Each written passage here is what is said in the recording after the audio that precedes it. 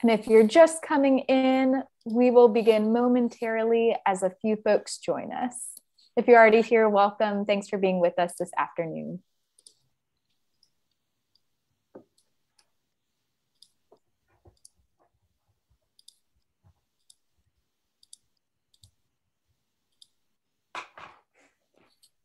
All right, we will go ahead and dive in as people continue to join.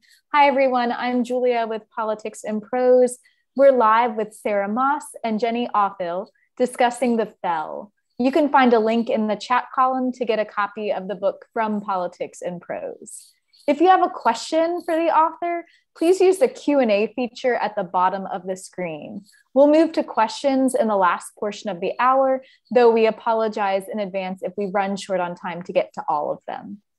If you'd like to enable captions for this discussion, you can click the CC live transcript icon at the bottom of your screen. We do want to thank all of you out there for joining us. We're very grateful to our family of loyal customers who keep our business and our spirits afloat. I'm so excited to talk about this great new book. In The Fell, Kate is in quarantine and losing it. Stuck at home while furloughed from her job at a cafe, all she wants is a quick escape. One afternoon, after a bout of claustrophobia, she heads to the nearby fell, where she runs next to no risk of running into anyone she knows. Rushing out with no phone and without saying goodbye to her son, Kate is possessed by an urge to reunite with nature.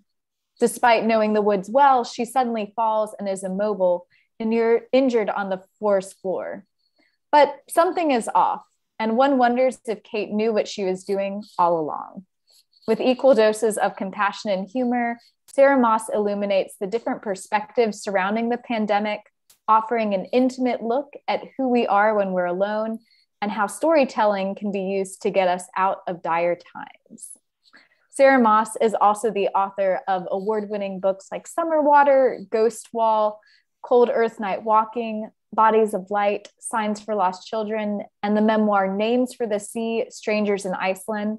She was educated at the University of Oxford, where she is right now, and now teaches at University College Dublin.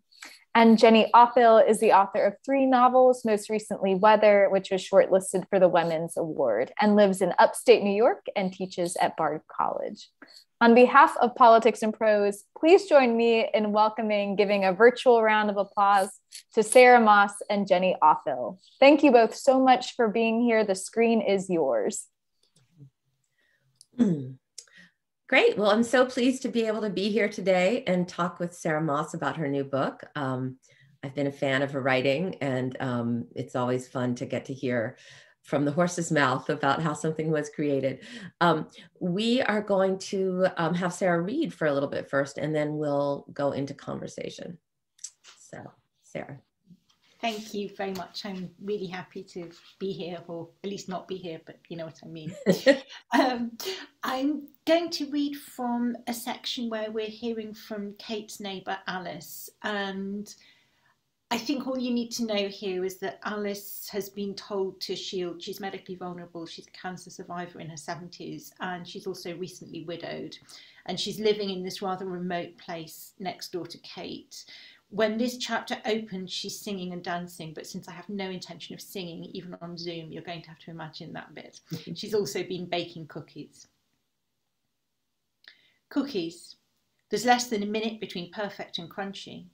If you're going to eat all that butter and sugar, it better be good. Not that she is going to eat all that butter and sugar. Maybe a couple after dinner, with a very moderate spoonful of ice cream. It doesn't seem to have occurred to the government that the extremely vulnerable will be especially extremely vulnerable after months without outdoor exercise. Dancing's not going to burn off many cookies. She's going to send them special delivery tomorrow morning, the cookies. Ask Matt next door to take them to the post office and give him a few for his trouble. He can always use some feeding up. Kate keeps him on rabbit food. Not that they haven't been very kind, both of them, all the way through this. Doing her shopping when she couldn't get a delivery. And recently they've been walking or on bikes, even with the milk and tins coming up the hill. The car insurance ran out, Kate said when she asked. And it's not as if we're going anywhere anyway. Only she couldn't ask them for the things she really wants. Salt and vinegar hula hoops. I realise you probably don't have hula hoops in the US. They're a particularly nasty kind of potato chip. And the expensive bitter mints. Not with Kate working at shoots and leaves and growing her own lentils or whatever. Probably hasn't eaten a hula hoop in decades. It's infantilizing, that's what it is, having to have other people bring you food. At least she's not drinking, or only the occasional sherry at weekends. Have to mark the days somehow. This is a good batch. They're so much nicer fresh. Just one more, the big one with all the chocolate. She'd probably better go into another room while the cookies cool. Or put the rack in the sitting room, that's a better idea, while she clears up. Newspaper on the coffee table in case of crumbs. Oh, but they're in isolation, aren't they, Matt and Kate? What do they call it? Self-isolating. One of those horrible new nonsensical phrases. Social distancing, whoever came up with that? There's not much that's less social than acting as if everyone's unclean and dangerous. Though the problem, of course, is that they are, or at least some of them are, and there's no way of knowing. Medical distance, they should call it. And when did distance become a verb? Language is also infected. So Matt can't go to the post office tomorrow, and the grandchildren won't get the cookies. And it's Matt's friend, not Matt, coming over on Friday with her shopping. Nice lad, turns out, though he looks, well, a bit dodgy, really. Hood up and eyes down, but she should know better than that to judge by appearances. Only appearances are a choice, aren't they? He could decide. Anyway, he can take some of the cookies too. She hates the way they won't let her pay them or do anything at all, really. Very generous, of course, but there's a limit to how grateful you want to be, how helpless you want to feel, and she passed it a while ago. She wanders over to the window. How did she forget that? Poor Matt, and especially poor Kate. She'll be going mad shut up in the house. She forgot because it was just a text message, that's why. Because your mind and memory can't get much purchase on pixels on a screen. Because nothing feels real anymore. That's probably why she's baking. To make something that wasn't there before, so there's a new thing in her house. Making friends with a cookie, she's going to be befriending mice at this rate, like a prisoner in an old story. And it's the time of year, isn't it? The mice come in from the cold. Lots of people are getting dogs, worrying the sheep, leaving mess everywhere. Farmers fuming, though farmers do fume, their natural state. Too much time alone, probably, and no rest, but they're quite right about the sheep. She leans her face against the glass, to feel it cold and hard. No one's touched her in months, not since she had that last lunch with Sheila back in March, and they did the air kissing thing they learnt late in life. No one's ever going to do that again, are they? Maybe she'll die without ever touching another human. She realised at the funeral, in fact, standing there singing, that she'd almost certainly had the last sex of her life. She's come to terms with that, mostly, sorts herself out when she needs it. But you can't hug yourself or pat your own shoulder. Well, the shoulder, no, doesn't work at all. Oh, shut up, she thinks, pull yourself together. Here you are, warm and comfortable in your nice house with your nice neighbours, arranging for their nice friends to bring you nice food. And there are people dying out there, children hungry and women locked up with men who beat them, and nurses working 28 hours a day. You just shut up and wash up. Stop patting yourself. Put those cookies somewhere you're not going to eat them all. More Springsteen. There's a reason they don't write protest anthems about well-off retired people feeling a bit sad.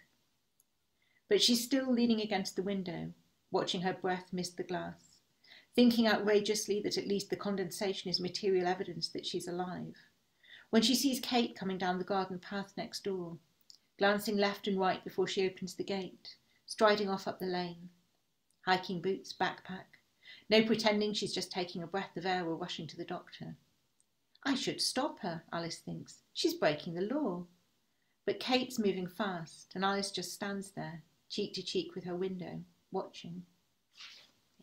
Great.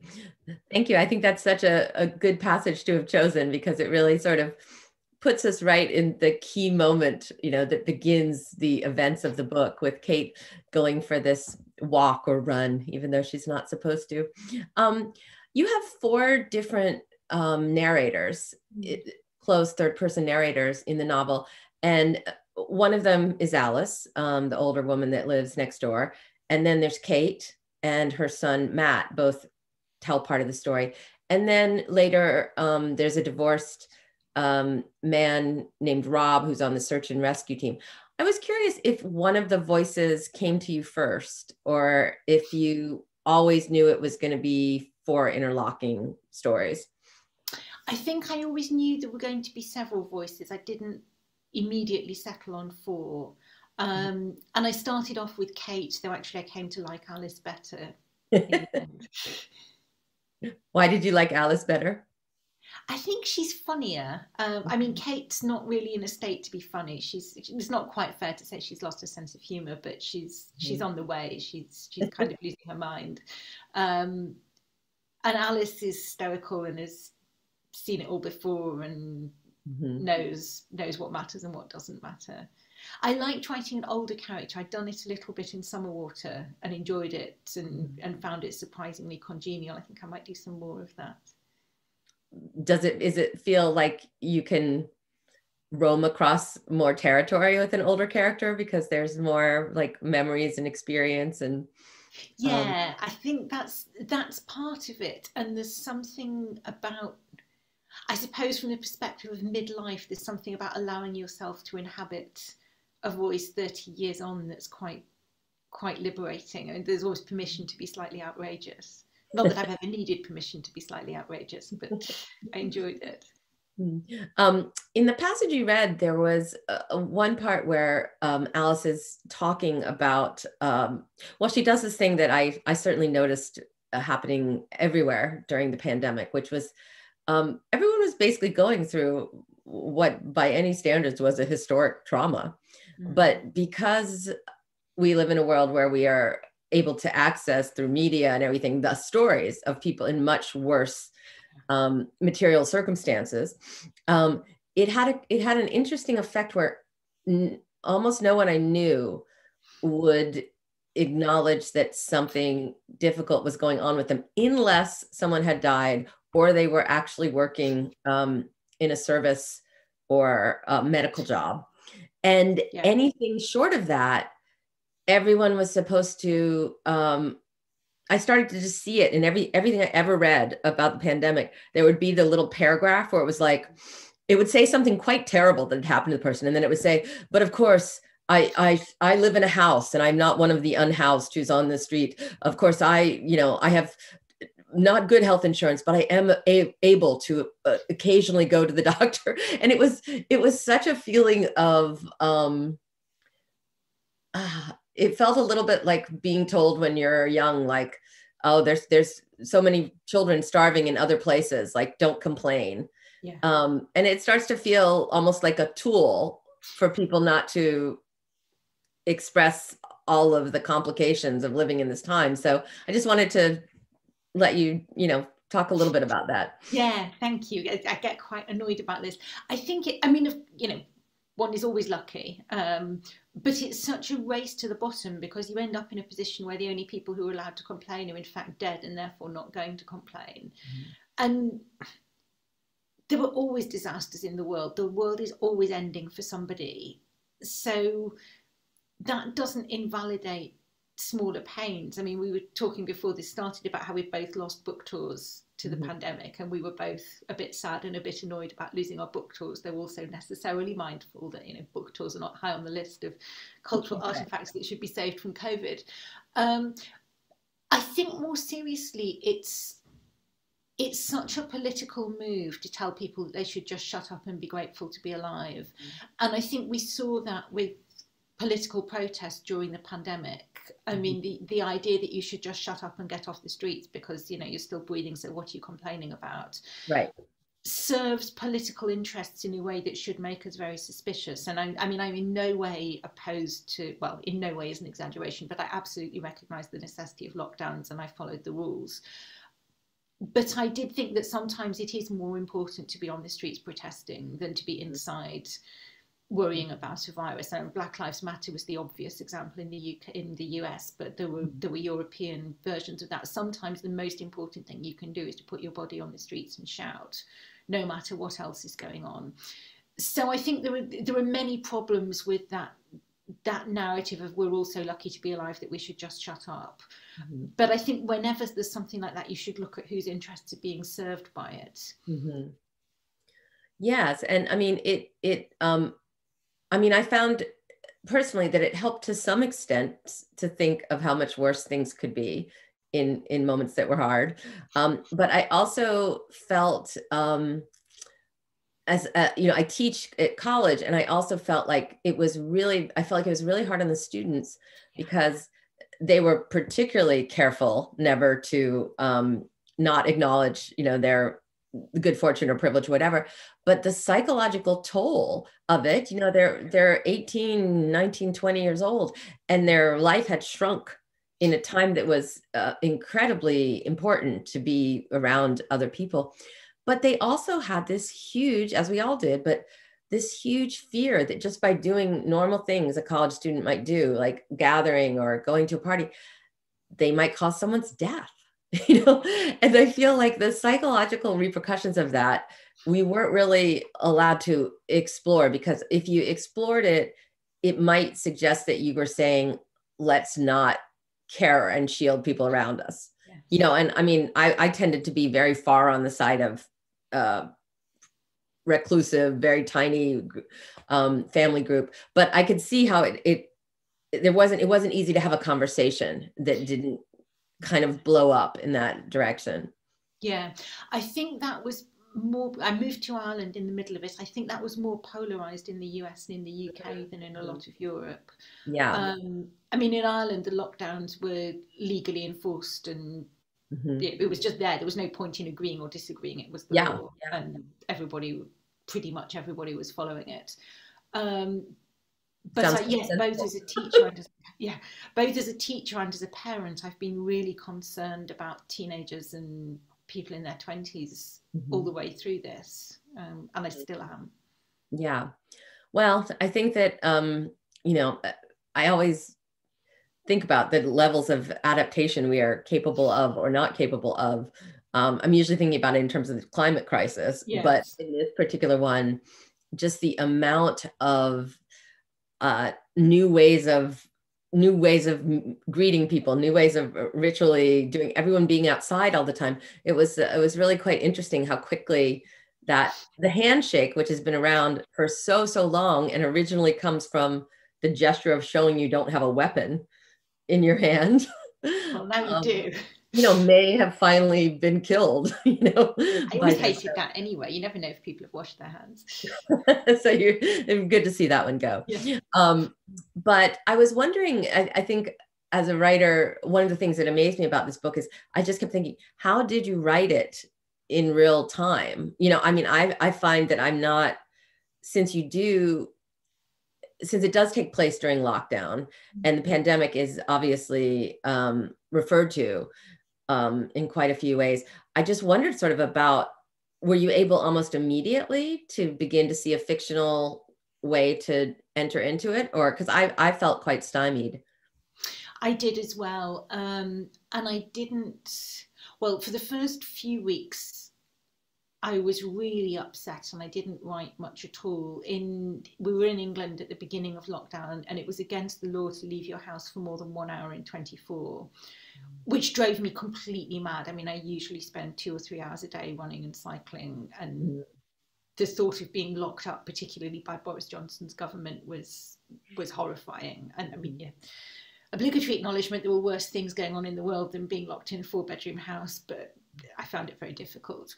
And I didn't write. And then after a few weeks, I started writing a not very good thing, which served me well for escapism when I needed it, but was never going to become a publishable book. And then we moved to Ireland, and I just didn't try for a while. And the kids were teasing. And my older son said at one point, I never said I was having an artistic crisis. He said, "Mum, you're not having an artistic crisis. You're just so obsessed by trying to buy a house that you can't write a book." Which I thought was rude in several ways and also not true. And then in October, November of whichever year it was, because who knows which year it was anymore, probably 2020, I reviewed some essays which included, well, at the time I thought they included several essays about lockdown, but actually when I went back and looked, they didn't. They included several essays with very small references to lockdown. Oh, okay. And that was the first time I thought, oh, we are going to be able to write about this. You know, this experience is going to make it into art and culture, and we will start doing things with it. And after that, the idea came very quickly. So it's set in November 2020, and I started writing it in December. So I wasn't quite writing in real time. And the other thing is that I wasn't writing in real place because I was writing in Ireland and it's set in England. So I had that spatial distance, even though I didn't have the temporal distance. It was set in, I mean, it's real time and real place, but for me, they were imagined because I wasn't there. And I think that that's probably quite important. Yeah, that's an interesting distinction. So it isn't sort of what you see right out your window. That's right. Yeah. Yeah. Yeah, I think I was just thinking all the elements of the pandemic, from the most terrifying to the smallest ones. How do you greet someone on the street, etc. I felt like because everyone was in lockdown, everything got worried over and written about, and there were articles after articles after articles, at least like here in the New York Times, about every bit of kind of minutia, as well as the bigger things. And I felt like, oh, it's often as a writer, that might be something that you notice. You're like, oh, I noticed this sort of strange thing about like this moment in my life and how but I kept thinking millions of people are noticing the same thing, and the feeling of, or being told to notice the same thing. So I think that it's really great that in the Fell you were able to put in those kind of details, but because you set so much of it, on that night and in that Fell, it's sort of, we go into a more universal space, I think, a little bit. Yeah. So did you know from the beginning that you wanted Kate to go into the woods and not get back easily? Was that? Yes, because I was thinking, I mean, I was going out on bike rides and running and thinking, what can possibly go, very hugely frustrated by the rules, and particularly when we wanted to do was cycle around the country lanes and at 5 o'clock in the morning. I just couldn't see how I could possibly cause any harm to anybody by doing that. But of course you can. I mean, you can always cause harm by being in the world. So I just wanted to take that as a starting point, the situation where you think, oh, come off it, this can't possibly go wrong. Well, it can. It always can. And there were no actions that have no consequences for anybody else because we live in community. So that was what I was interested in. It was that kind of pulling of a string, and then everything all the way down moves, and actually the decision to go for a walk when you're not supposed to, even though she's alone, there's nobody else around, the risk of causing any trouble to anybody seems very low. Nonetheless, there is a risk, and trouble can be caused precisely because no decision that we make is taken in isolation, and everything that we do has consequences for other people. So that was really kind of the intellectual starting point for it. And I imagine, did you always know that you wanted to have the search and rescuer person in it? Because, that's the interesting thing when we imagine that if we got into trouble somewhere, you don't always immediately go to the people that would have to save you or help you, or, that sort of thing. And yet I felt like by building out his life and showing us that, he had a night with his daughter, and this was a relatively rare occasion, and it caused a lot of strife, in his family. And there's a little mention that it causes strife in a lot of people's families. Yeah. That people quit the force by saying, oh, I'm not, I keep being told, like, either you're home with your children finally, or you go to that rescue strangers all the time. So what does it mean to be rescuing strangers or holding down the fort at home? Yeah, I was thinking partly about volunteering. I've always done some kind of voluntary work.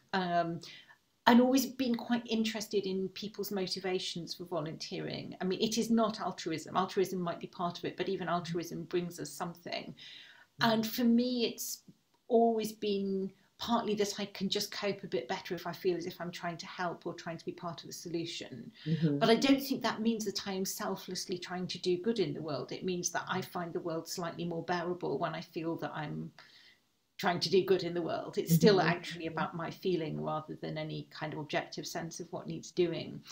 And why people choose the kinds of volunteering that they do choose. And I've done various kinds over the years, and actually the thing I'm doing at the moment is probably more demanding than most, but you're always getting, whenever we do something, we're both getting away from something and going towards something. I mean, there's both an aversion to the thing you would be doing instead and a pull towards the thing that you're choosing to do. And I don't think that's any less true of search and rescue than it is of anything else. And the other thing I found was that during the pandemic, there was a BBC show called Ambulance, which I'd never watched and I'd always thought was going to be kind of voyeuristic and inappropriate. And I got quite compelled by it during lockdown. And I didn't know why. And I mean, it's not voyeuristic, it's very nicely made, but I was a bit ambivalent and ashamed about my sudden compulsion to watch this show. And eventually I worked out that I was watching it because that's who will come and get you when you've completely messed up.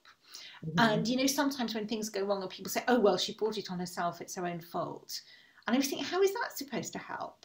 How is that possibly ever a useful thing to say? I mean, most of the worst things that happen to people are people's own faults. That doesn't make it better in any way. It usually makes it worse. And the reason I was watching Ambulance was because whatever happens in the UK and in Europe, you can dial that number and somebody will come and will pick you up, and it will not cost you any money whatsoever. No matter what you've done, whether it's your own fault or somebody else's fault, whether a bolt from the blue struck you or you spent weeks scheming your own destruction, whether you want to live or not, you call that number and someone will come and pick you up and take you to hospital or look after you in some way or find some solution. And I think that was such a reassuring thought, not because I was expecting to require the emergency services, but because it was an assertion of community and society. You will not be left. You are not abandoned. You will not be abandoned. And I mean, I know there's an extent to which that's nationally specific.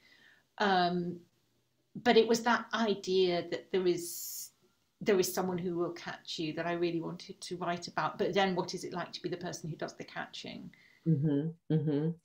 Yeah, well, I think there were a few particularly frightening moments in the pandemic where we were told, like, the ambulances may not be able to come, or they're backed up, or don't go to the hospital. You know, there was like a whole period where it was like, don't climb a ladder, don't, you know, just whatever you can do. And then the people I knew who worked in hospitals, my own version of watching Ambulance was I started to read med Twitter, like people who work in places and what they were saying about what the situation was in their hospital in Oklahoma or their hospital in California. And it just created this sense to me, because often they were begging people. They were just begging people, please, not only follow the guidelines to keep people safe, but please don't do it. You know, we are so overwhelmed. We can't give the care that we want to give you. And it was sort of this little window into it. And I actually found it quite fortifying by the time that I didn't want to, you know, if I didn't continue want to be in lockdown again, I would think about that. And I would think about how I knew. And not everyone would necessarily know that. I just happened to know it because I had some friends who had sort of tipped me off that that was a place where these things were talked about. And it would help me think, like, there's other people on the other side of this, that my decision, it makes a lot of difference to them if I get into a car crash because I'm speeding. But on the other hand, I think there's just something about human nature that I think is the question of if it's your own fault is, I mean, this may also be kind of nation specific or whatever, but this whole idea of the sort of just world, which is, you know, to say it in the most simplest way possible, it's like, it's the idea that basically you get what you deserve and you deserve what you get. And most people use it to shield themselves against the possibility, the actual true possibility that the same thing could happen to them. So I find it very difficult if you tell someone that a friend has cancer and they start immediately asking all these questions about how they live. I don't think that's any of your business, you know, because you can also, those things can happen to you whether you did that or not. And And also we all do it. I mean, if it's not as if we don't know how to live healthily, we all know how to live healthily.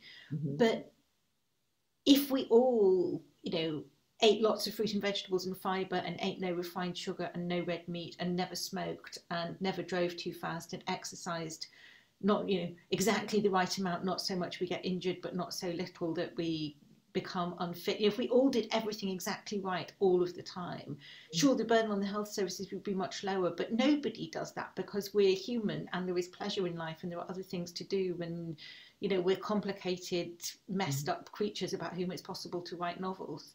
So I also feel like if you live long enough, you know the person who did do all of that and still got cancer. absolutely. So I feel like it's sort of this wish to have control more than we have. And it's a series of sort of like, some of it is common sense and some of it is magical thinking.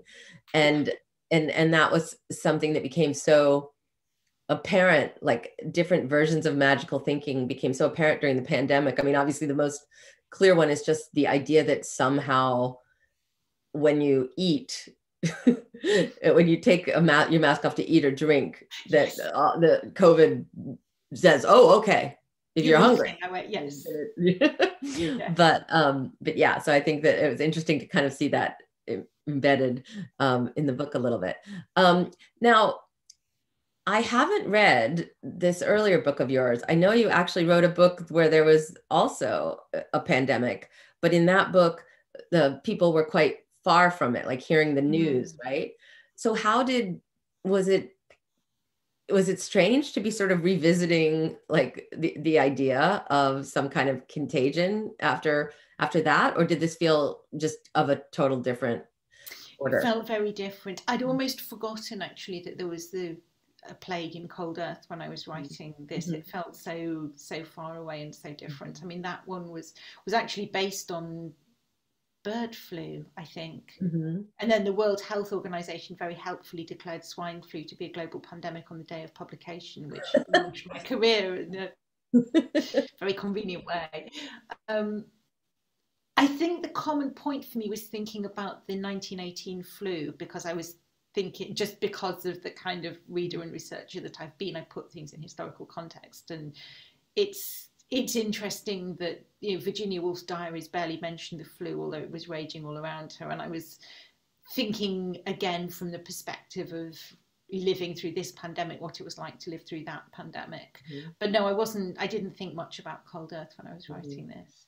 Well, I mean, it's kind of extraordinary how what a dearth of literature there is about the 1918 influenza epidemic. It's strange. I mean, and there's also, you know, so many people would die in a given city, but there's not a memorial that you go to in a city like you might for a battle or whatever. So it is interesting. I mean, I feel like you're in the very forefront of people who are saying, this time, even though we're still living in it, is eventually going to pass. Like, what of it can I say what it was like to live during this time? And but it's sort of interesting. I think maybe Catherine Ann Porter wrote something about the night, but not very many people, you know. And it's possibly because the desire after a terrible time is to move away from it. But if that were true, there would not be so many books about war. Exactly. Yeah. And there's so many books about war. Yes. So, you know, what's the difference then of like, why do people want to tell those stories? But this story, is it because it's you have this great part, I think it's Alice talking about how, you think the apocalypse is going to sort of come and be very dramatic, but instead it might sort of come in fits and starts and incrementally, and you might sort of just, the dread might just keep increasing. Yes. So it's not cinematic in that way. Exactly. It lacks plot and narrative structure. And I mean, I also think that the pandemic is the lightest read through of what we're going to have to deal with the climate emergency. And some of the questions will be the same with diminishing resources, with when we finally recognise the finitude of the resources, who gets what, and this horrible question about what counts as essential. I mean, in a lot of European countries, certain things were allowed if they were legally deemed to be essential, but essential is such a political category. And in Ireland, that became very clear when, for example, among the shops that were closed for 7 months were those selling children's shoes, because the purchase of shoes was judged to be inessential, which is fine, except that for children, their feet grow. And it was only when there were parents protesting outside Parliament with barefooted kids that they said that children's shoe shops could open by appointment to sell shoes to children. Wow. Oh, I mean, that's to so the parents of interesting. children, but shoes for children. And they allowed elite sports, but not elite arts. And you could just, you could have constructed the makeup of that committee on the basis of what they deemed to be essential. It was nearly all men. It was nearly all men of a certain age. It was nearly all prosperous white men. And you could just see that absolutely mirrored what they thought was essential and what hadn't crossed their minds. Yeah, exactly. And we're going to have all this again with climate change. What is necessary is what's necessary to me as important as what is necessary to you. What do we do about the fact that different things are essential to different people? And the importance in any kind of question of equity and of deciding the essential thing, of having a range of people on that decision-making committee, because we can all sort of have tunnel vision towards what is in our own life. But yeah, I know it felt very, very capricious. Like what was, I mean, certain things you were like, yeah, I mean, the one part that I thought was interesting was there was a brief period, very brief, I thought, too brief, where people were recognizing the work of people who worked in grocery stores and how what that meant to be stocking in a grocery store or cashier or whatever, which is a job I've had at different points in my life. And I was just thinking, people would tip or would try to figure out ways that they could like minimize the person's like need to be in the store. And but it just went away. It's like people just kind of got tired of it, I guess. It's the only thing I can think of. Or people would tip very much more than they normally would for delivery people, recognizing that this was a great risk someone was taking probably for your convenience. And certainly there were some people that couldn't go out, but and it was interesting to see that light, that like be to illuminate that for a moment. Not only the teachers who we knew were working hard, but what about the janitorial staff and what about the aides? But I feel like that didn't stay very long. It was just almost like and we're going to see that more and more with climate stuff, because all of the chains, like the supply chains and the things like that. So did you feel like that there's several passages that sort of gesture in the book towards the larger like climate crisis. It's done very subtly, but was that, I feel like in the last few books that you've written, they've all dealt in some way with these sort of ideas of like community, and also like what do we owe our neighbor? What do we owe, those around us? And to what degree is it just about us and our little unit? Yeah. So did they feel of a piece with the last two books, like this one, in terms of some of the themes? Yeah, I think so. I think it's a development in literary terms. I think it's a development of Summer Water, which was a development of Ghost Wall. But I'm interested in physical proximity and the idea of the neighbour. I was thinking about that in Summer Water and here. What obligations do we have to the people who happen to be near us, not the people we've chosen, but the people whom circumstance positions next to us in the moment of crisis? And I suppose that's partly a question about community. Can you make it? Does it exist? How much do we trust the people we don't know? How much can we trust the people we don't know? And the crucial and topical one is, come the emergency, come the crisis, do we look after each other or not? Mm-hmm. Mm-hmm. And I think everywhere that I've lived during COVID, you could make a case for either answer to that question. Mm-hmm. Mm-hmm. And then also, I mean, as happens in the Fell, you know, Alice has to debate whether or not, I think it's her, is it her daughter? She's talking to someone who's saying you should report that Kate Yes. broke. And then that becomes a sort of darker, more sinister idea of what does it mean to look out for your neighbors? You know, are we also sort of reporting on our neighbors, and what does that mean? Because perhaps it seemed one way about people breaking lockdown, but it's the same mechanism that people, of course, use to report people that they are illegally in the country, but might be flourishing and living a lovely life, you know, that if they weren't being kind of reported on. Yes. Yeah. So. Yeah. And in Europe, that had such political resonance. Mm-hmm. The whole, I mean, in the UK, they set up well, in England anyway, they set up police hotlines for people to report their neighbours for breaking lockdown. And in Ireland, they would never have done that. And there was no gesture towards it. There is no culture of dobbing in your neighbour.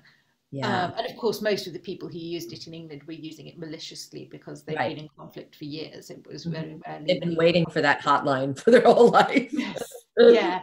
But if you think about what was happening in Austria and Germany in the 30s and 40s, where people were using hotlines to report people, or, you know, in communist Europe in the 80s and 90s, there's a really bad political smell around that, and a lot of people wouldn't go anywhere near it. Yes. I mean, it felt very, they also had that here very much after 9/11. There would be these signs everywhere that were quite ominous that said, if you see something, say something. And it was just the incredible vagueness of both of those somethings. And the way, of course, it was like almost always used to target, you know, anyone in society that was not already in power, you know. And so it was very, and there's still signs that say that, you know. It's chanted now on British trains and at stations. If you see something that doesn't look right, tell us, see it, say it, sort it. And it you know, it's broadcast That's the hilarious British part of it. See it, say it, sort it. Yes, but it's broadcast every 15 minutes on all trains and stations. You know, you just hear it the whole time. That's why I can recite it. You hear it the whole time. We left out the sort it for sure. Yes. That's the funny part. Well, I want to be sure we have some time to take the questions from the audience, but is there any other, I can come back and ask you a question after we do a few more here. Okay, let me go into the chat. Okay, we have someone writes, I love the descriptions of pandemic cravings and baking. Did either of you pick up a habit or hobby that has stuck with you throughout the past 2 years? That's an interesting question. No, I've always baked anyway. I've been doing sourdough for years, mostly because the bread you can buy in England is so awful that you know, if you want decent bread, you make your own. And certainly if you want decent bread on a scale to feed teenagers, you make your own. I did briefly pick up roller skating when we were in Dublin. There were 7 months in which we weren't allowed to go more than 5 kilometres from home, and we all got slightly desperate. And I was roller skating. Yeah, I was roller skating around the pier in the dark in November and December, but I passed the roller skates on to a teenage friend, and that was the end of that. Our version was that in what I thought of as deep pandemic, we ordered a ping pong top that could go on we just sacrificed our table, our eating table, and we had ping pong on it so that there was something we could do because it was the dead of winter, and we were all you know, going a little bonkers being inside, and so we played some ping pong. But the only other habit I'd say I've picked up from that, I didn't pick up baking, sadly, although my parents did, is I picked up doing word games, which I hadn't done before. And we certainly did more puzzles, things like that, which are, you know, just board games, things of that nature that were kind of had been relegated for some years, you know, that they got dragged out again. So that was interesting. Let's see. I'm so struck by that comment on minutia. What tiny details of pandemic life were your must-haves for Kate's living situation? Well, Kate's living in quite a distinctive situation. She's in a small house on the outskirts of a village up a hill in the Peak District. And I think one of the aspects of life that became much more important in lockdown was exactly where you lived, because when we were all limited to a very small radius, suddenly your immediate environment was your entire world. So minutiae. I suppose the complexities of getting food, actually. I mean, Kate has very little money. And one of the things I noticed was the way everything became a moral decision. I mean, it used to be that if I was in the middle of cooking and I realised that I needed an extra tin of tomatoes, it was just a matter of giving a child 50 pence and saying, please go around the corner and get some tomatoes. Oh, all right, here's an extra 30 pence, get yourself some whatever. You know, it was just a matter of incentivizing the child to go around the corner and buy whatever it was I needed.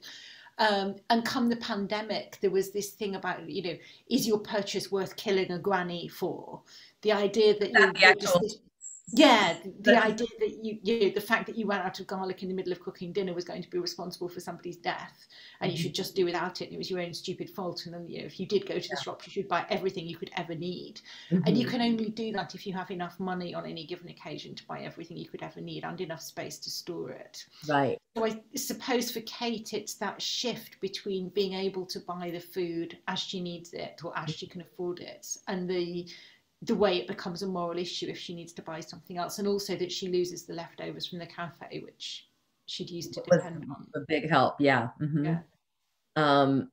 Yeah, I think that was so many of the things that you were asked to do were helpful if you could do them, but for some people they were really out of, they were just not within possibility, whether it was staying home. A lot of people had jobs that they couldn't not go to. But even once the vaccines came around, at least in America, there wasn't a lot of people weren't paying people if they took off work.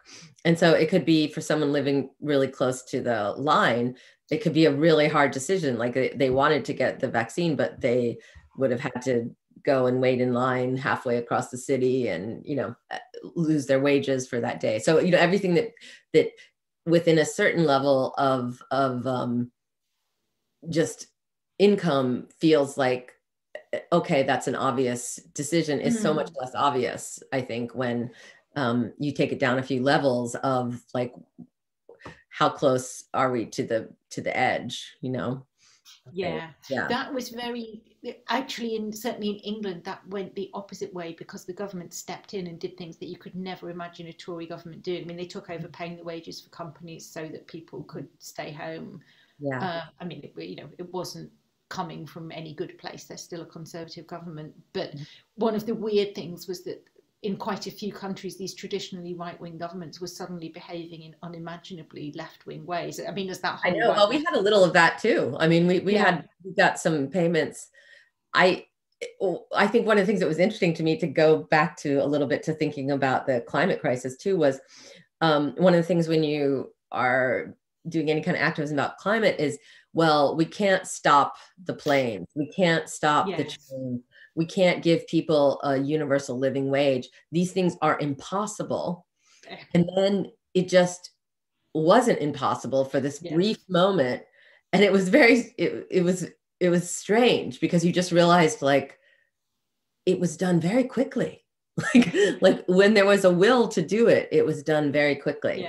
And also because the justification wasn't just about like food and housing and blank as a human right. It was about national security. And we always, you know, the conservatives can justify that much more easily.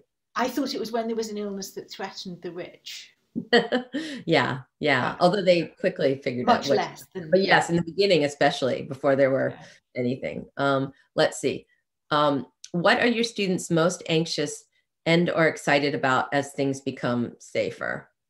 I guess we can both answer that. Interesting to see how different the answers are. Go on. I think that my students are just happy to be able to have some of the like say if they're a senior, that actually getting to have a senior show, you know, if you're an artist, or having a performance. And then I think being able to, their desires are quite small, really, you know, being able to get a few of your friends together and actually have a party for your birthday, you know, at a restaurant or something. These things feel like a big deal. I don't hear them like clamoring to have giant house parties or anything. It's just the idea that you would or that you would be able to go and visit your family when you wanted to, you know, that sometimes it's something like that. Yeah. But that's I exciting. think mine are, so you can hear some students shouting in the background, possibly I can. I think mine are so pleased and excited just to be able to sit in a room with each other and talk again. I mean, universities were completely closed for over a year in Ireland, everything was online. So the absolute joy of just being able to gather in a room and talk is quite astonishing. They're beginning to look forward to travelling again, as am I. Well, you know, nuclear meltdown permitting. Yeah, I think there's just a very tentative sense that pleasure might be permitted again on a small scale. Yes, but I think that that's so true. Just the fact that you're in a room together after the Zoom teaching, and the difference of that, I was sort of stunned at how happy they were. Yeah. And how, especially in the beginning, how engaged everyone was, because there were still only a few of the classes were being taught in person, and the professors had to agree to do it. I did it in a tent because I didn't want to do it but so we all sat in this quite cold tent with masks on. It was quite hard to hear. Yeah. But it was a really good class. They were really engaged, and they were really thoughtful, and you know, because we'd been doing the Zoom thing, which was a whole nother kind of thing. Yeah. So, okay. I think we have one more question here. When do you like to be completely alone, and when do you like to communicate and collaborate with others? That's interesting. I like both. I think I'm very lucky as both a writer and teacher that I like both. And I can never decide if I'm an introvert or an extrovert, because I don't do very well without human contact, but I also don't do very well without solitude. So, I mean, I guess that's the spectrum, and I'm in the middle. I really, for years, I enjoyed and I think depended on a kind of loose rhythm of days alone to write, days on campus teaching, weeks of travel and weeks of being at home. And it just, I liked that. I mean, it wasn't ever really a pattern, but I liked that back and forth. And I'm beginning to get it back again now. The travel's starting again. And sometimes there are days when there is nobody but me in my house again. I really missed that. I mean, I'm used to being the one who works from home. But that was the one who works from home, not one of four working from home on the same Wi-Fi. And, you know, and there were days in lockdown when there was always somebody truffling about in the kitchen. Just infuriating. I could hear them the whole time. There was never a moment when there was not somebody rummaging a cupboard and going through the fridge. And it really annoyed me. I want to be the only one doing that during the day. Yeah, I do feel like I finally had a weekend by chance, really, where I was alone in the apartment for 2 days, and it was so unfamiliar, but also thrilling. You know, I'm alone sometimes in my car driving somewhere, and but now that we're back to school, last year we couldn't go to offices, you know, and so I go to my office sometimes, but it's true. It's like, I feel like, I'm just a much crankier person if I don't get some solitude. I mean, that's the main difference. It's like, I don't want to be alone all the time, but if I don't get it, I sort of fray around the edges, because I don't feel like I can think really. I'm not alone, at least certainly not think in any way that has to do with writing. I'm not one of those people who can write in a cafe with lots of busyness around. I can and do. I really like doing that, but there's a difference between writing in a cafe full of strangers and trying to write in a house where people keep doing things. I know. You hear about some of those women writers that could just sit at the kitchen table. I don't know if it was like Alice Munro or Grace Paley or something, but I've never been one of those. I have to have a door that closes. So great. Let's see. I think okay. I think we have two new ones, and then we should probably... there's time for whichever questions you want to leave with. Okay, let's see.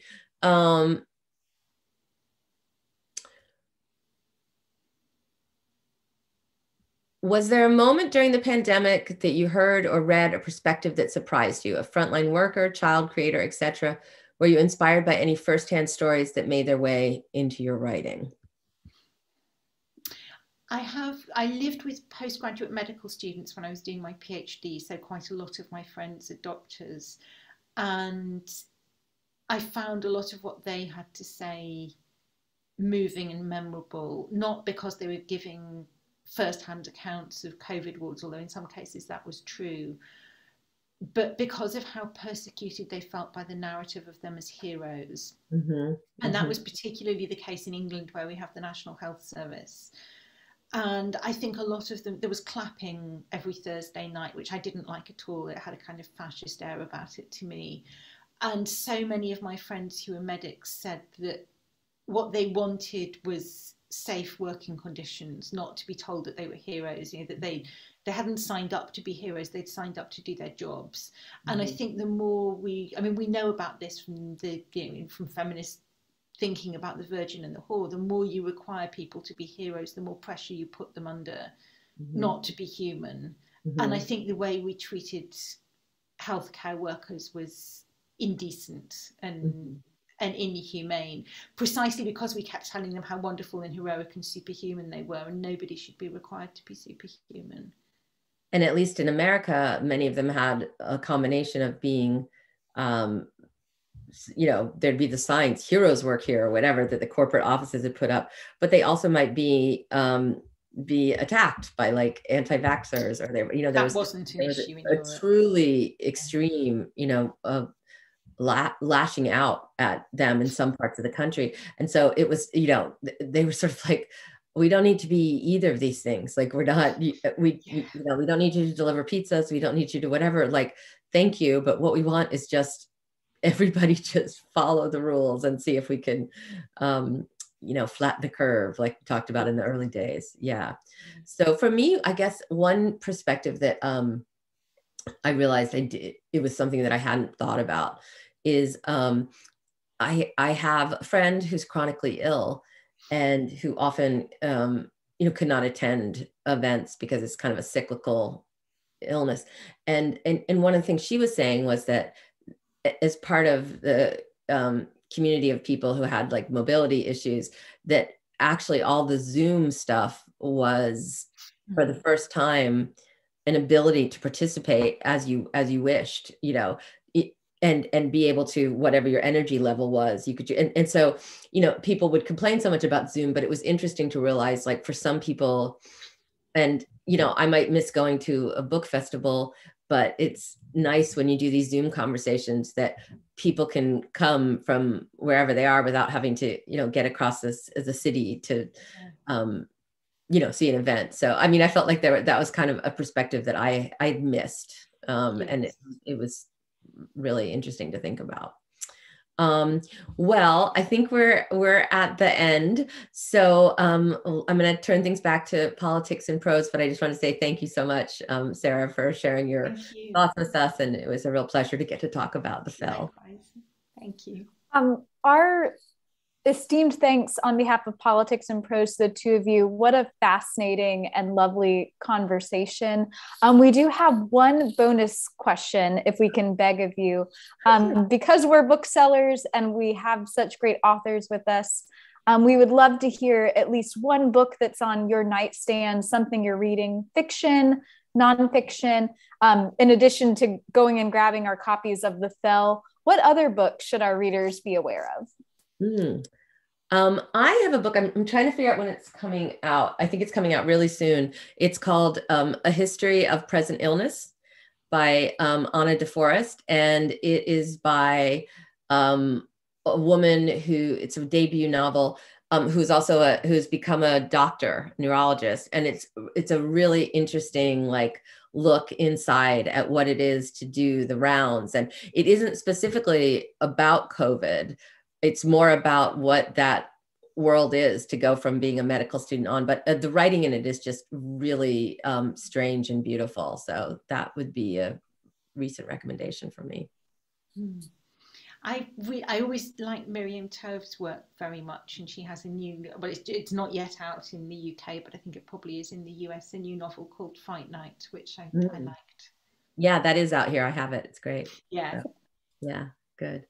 And I think A History of Present Illness will be out in the next month or two. So soon.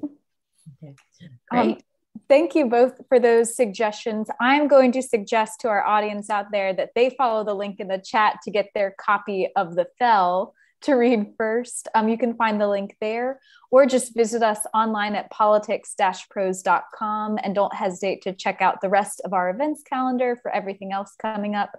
Until then, our sincere thanks again to author Sarah Moss and Jenny Offill.